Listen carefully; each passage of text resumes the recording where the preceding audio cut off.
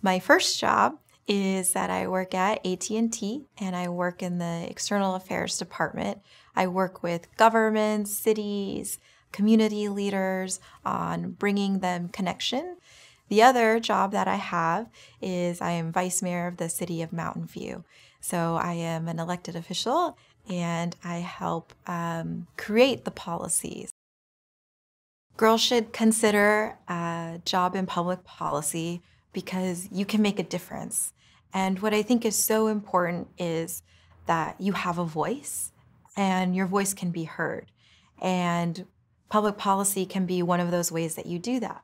There's so many different ways that you can be part of the process and you can be involved. The most powerful thing you can do is listen to that voice inside of yourself, to listen to your gut, and to believe in yourself. That's what makes you powerful, when you believe in yourself.